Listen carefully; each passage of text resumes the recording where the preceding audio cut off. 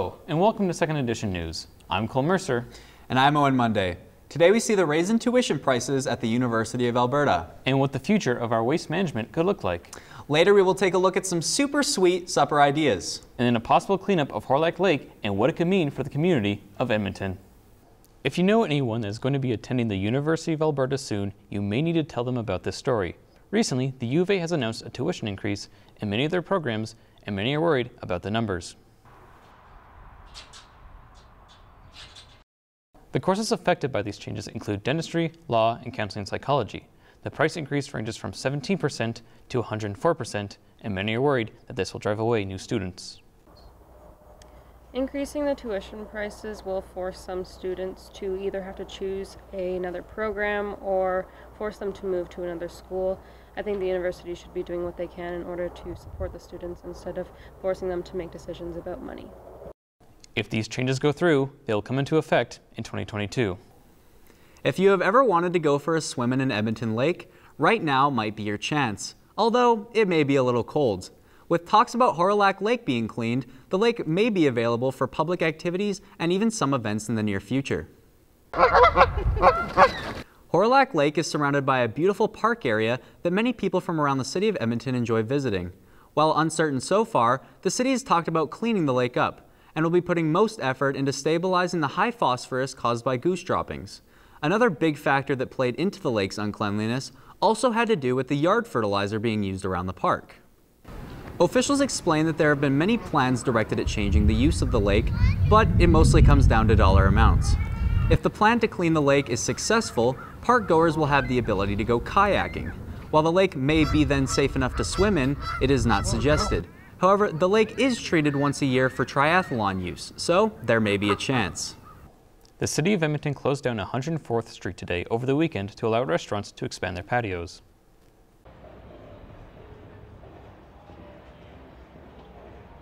A 104th Street was closed off from Jasper Avenue to 102nd Avenue to all motorists. This allowed the restaurants on the street to practice outdoor dining since indoor dining is no longer allowed.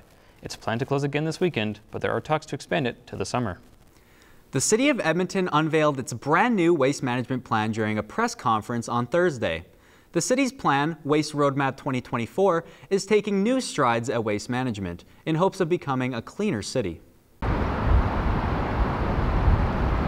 The City of Edmonton's waste management plan will be more focused on using less waste.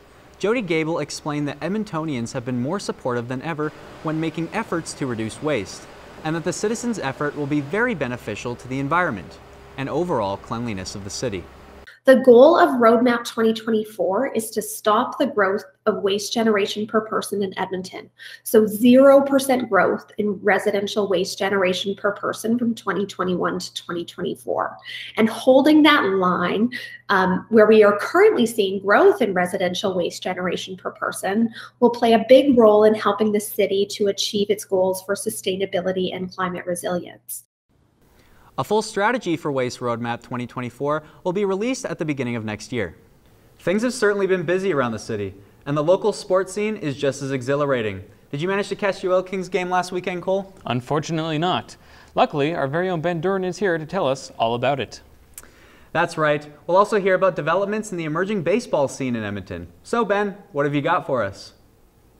Well, Owen, baseball fans in the city will be disappointed to know that Edmonton's newest team, the Riverhawks, have been unfortunately held back from competing in the Canadian division for yet another year. Having been formally announced in September of last year, the college ball team had high expectations for the year. The Riverhawks were set to play 27 games at their home field and another 27 across the country starting June of this year. However, current travel restrictions brought about the decision to postpone their big debut until the summer of 2022. We respect and certainly will follow the guidelines of AHS, and we respect the fact that they're going to keep our fans, our community, and our players safe. And when it's time, we'll be down here at this beautiful Remax field playing a great level of baseball. In the year-long interim, the Riverhawks will be making upgrades to the Remax Stadium in anticipation of next year's season. Last weekend saw the Edmonton Oil Kings and the Lethbridge Hurricanes face off at Rogers Arena. And for one player, it could have been the most important game of the season.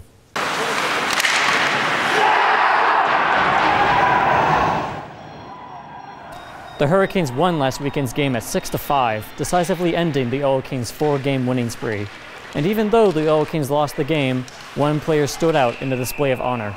Kate Oliver donned jersey number 16, belonging to his late grandfather, Garnet Ace Bailey, who was a prolific player for the Oil Kings in the 60s and tragically killed during 9/11, leaving behind a legacy of greatness. Skating around in warm-ups, I was like, this is unbelievable, this is awesome. So yeah, I was really lucky to get to do that. And I'm sure I have quite a few texts from my mom right now, just probably pretty emotional from the game, watching that. Oliver wore the number 16 jersey with pride on Saturday night, stepping into Bailey's skates and conquering the ice, just as he did over 5 decades before. Well, looks like Oliver's doing his granddad proud. Let's hope the Oil Kings can keep up their momentum this season. Couldn't agree more, Ben. If you're an art lover in Edmonton, you won't have to search very hard for beautiful pieces any longer. The city is bringing back a mural grant after taking a year off in 2020. This is to help prevent a spike in graffiti vandalism. Let's send it over to our very own Caitlin Pobersnick with more details on the story. Thanks, Owen. I'm joined here by Andrew Jabs, who is the program coordinator with the City of Edmonton's Capital City Cleanup Program. And we're going to talk about the mural grant that the city will be giving out this year. Why did the city decide to bring this grant in this year? Okay, well, the mural grant itself is something that we've had in place since about 2016, and it's there as a part of our greater graffiti management program.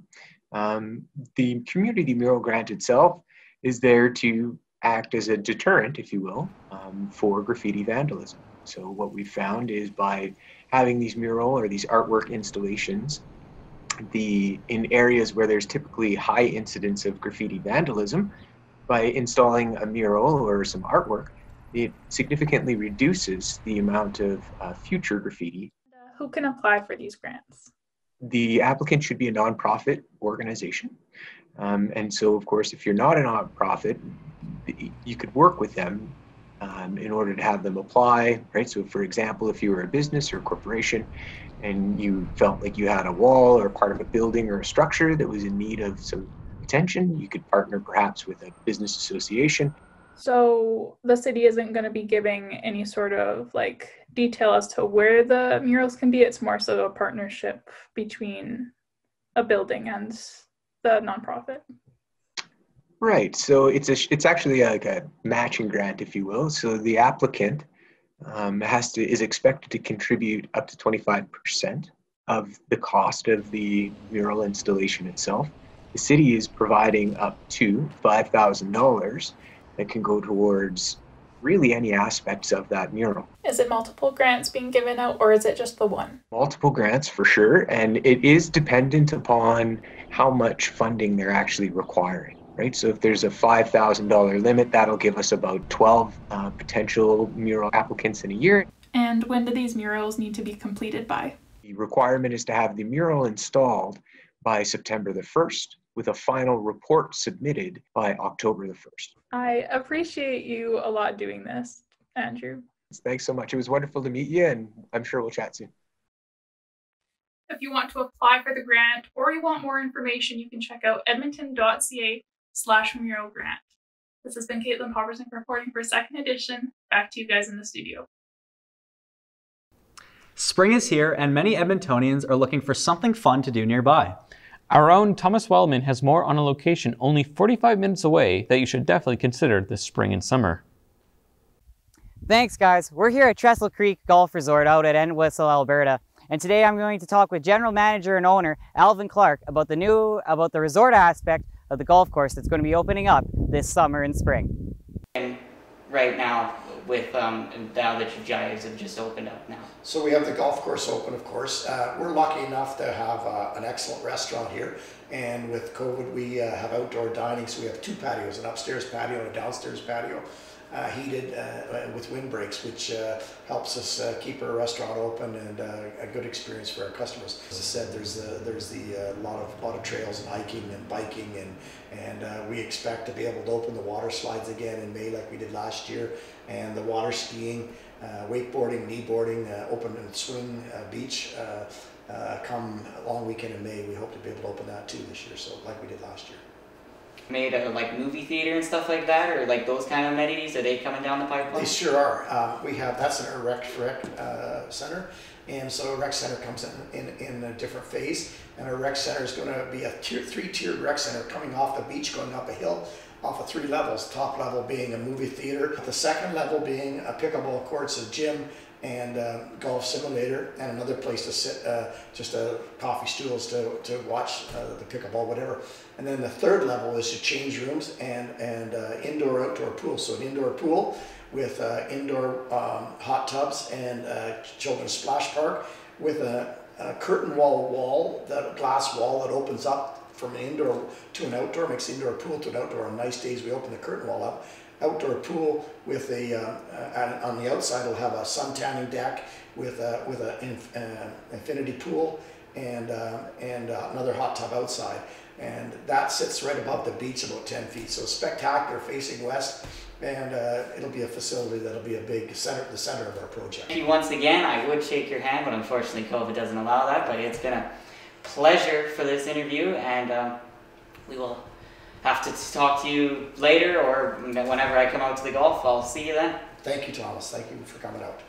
There you have it, guys. If you want a top-tier place to come out and relax on the beach, do some wakeboarding or water skiing, there's no better place near Edmonton than Trestle Creek. For Second Edition News, I'm Thomas Wildman. Gosh, don't you just love a good mural, Cole? I sure do, Owen. And when we come back, we will take a look at culinary greatness. So be sure to stick around so that you don't miss a thing. We'll see you shortly.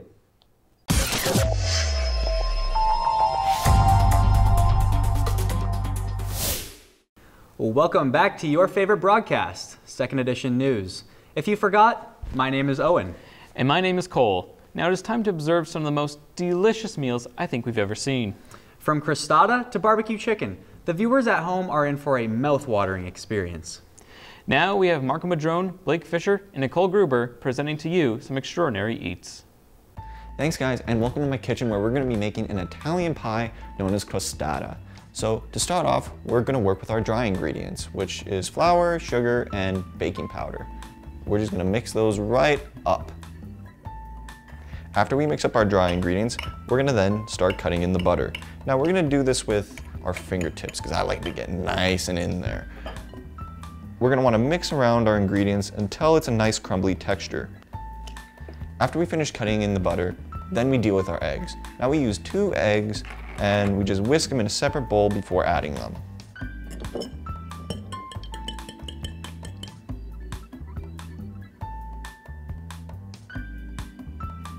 After that's done, we're going to press our mixture into the pie plate. Now it's important to make sure that your pie plate is buttered before you do this, otherwise you're going to have a fun time cleaning it when your crust sticks to the plate. After we finish prepping the pie plate, it's time to move on to our fruit. Now I'm using blueberries, nectarines, and a plum, and I've just cut up the nectarines, and I'm also going to cut up the plum and add it into that. After we're finished prepping our fruit, it's time to add it into the crust.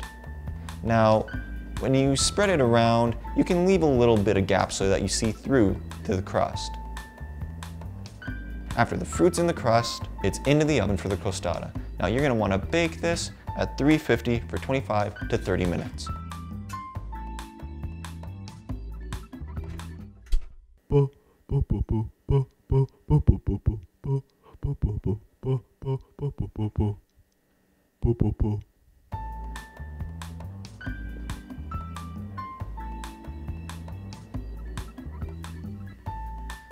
Now comes the best part, the taste test.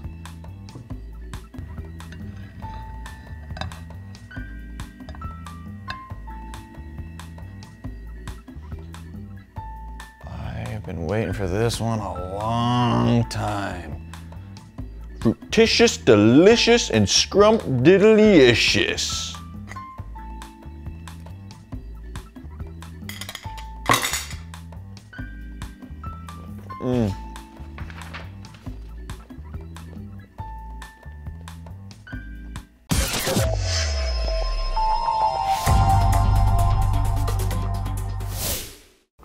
Hi, I'm Blake Fisher. Today I'm going to make grilled chicken, but not any grilled chicken. I'm going to brine and smoke the chicken, But why would you brine and smoke the chicken, Blake? You might ask. To which I say, don't question me. Let's start by making the brine. For the brine, you'll need half a tablespoon of sugar, 1/4 cup of salt, 1 tablespoon of lemon juice, 10 peppercorns, 1/2 teaspoon garlic powder, 1/2 teaspoon onion powder, 1/2 teaspoon chili powder, 1 tablespoon chopped garlic, and 4 cups of water. Put all the kids in the pool, add your water, and then throw the pot on the stove at medium temperature to dissolve the salt and sugar. While your brine is heating up and dissolving all the stuff, and then while it's cooling, you can cut up your chicken. We want to slice the chicken in half. So this increases the surface area that you get when you are brining the chicken. And it allows the meat to cook more evenly. Once your chicken's all sliced up, what you'll do is you'll take your cooled brine, pour it over top, you'll toss it in the fridge for 8 hours. In that same time, you can be taking your wood chips and soaking them in some water. Take the chips, pour some water over them, and let them soak.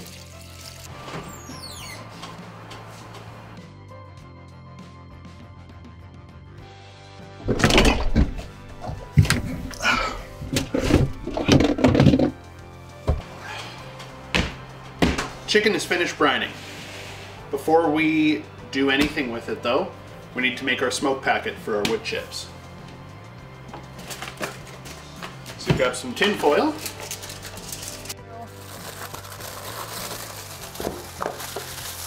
And pull enough out that you can lay your chips down on here. Ooh, that water. You fold it in. And then in on top. And then you grab your chicken, grab your packet, and you're off to the grill. So the first thing you're gonna do is take your newborn son and place him on the grill. Once you've got smoke built up enough and a bit of a smolder in your smoke packet, you'll be able to start putting the chicken on the grill.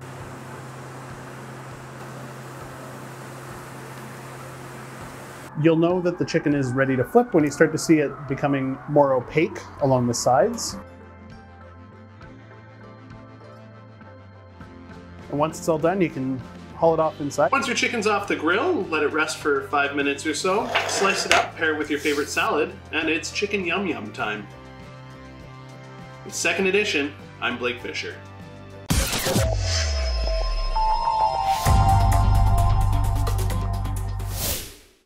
Hi there, I'm Nicole Gruber with Second Edition. Thank you so much for joining me in the kitchen today. We're going to be baking a no-bake pineapple cream dessert.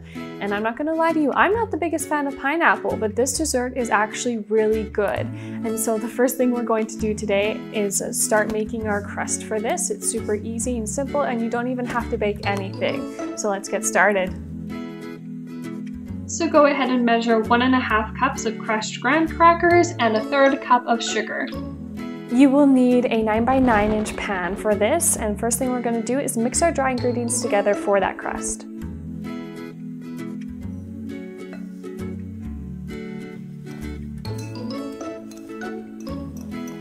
Take 1/2 cup of melted butter and add it in, and make sure you stir it well.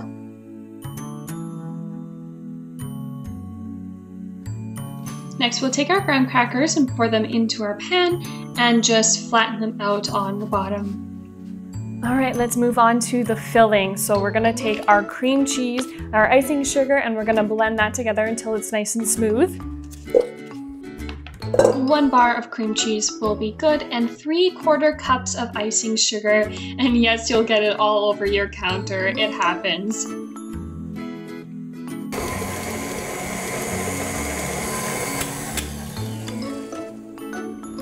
Next, we'll add our tub of whipping cream.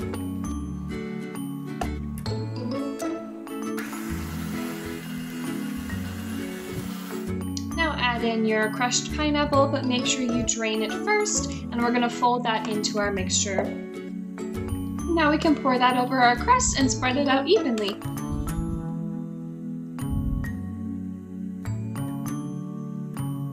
Now we can add the pineapple chunks as a topping as well as the shredded coconut.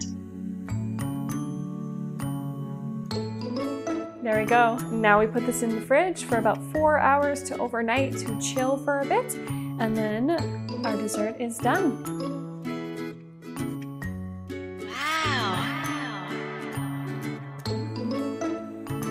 There we go, a perfect spring treat. Thank you guys for joining me. I'm Nicole Gruber with Second Edition.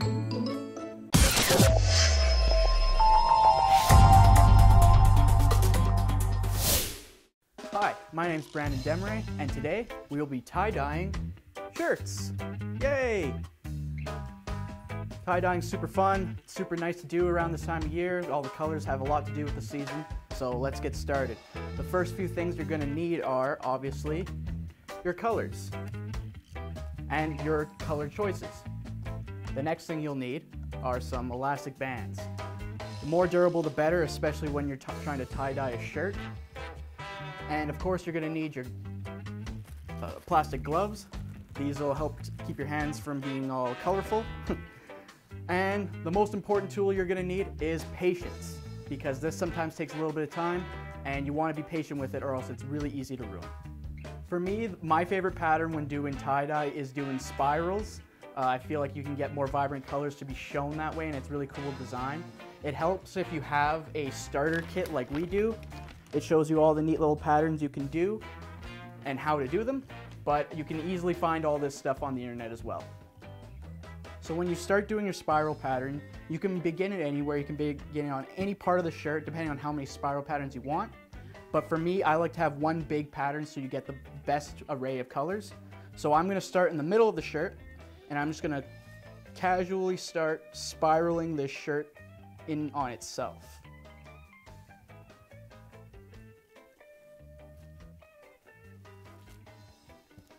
And then when you're done, you'll have a bit of a rose pattern. So I went ahead and elasticized my shirt ahead of time. We got 4 elastics on there. Let's put some color on.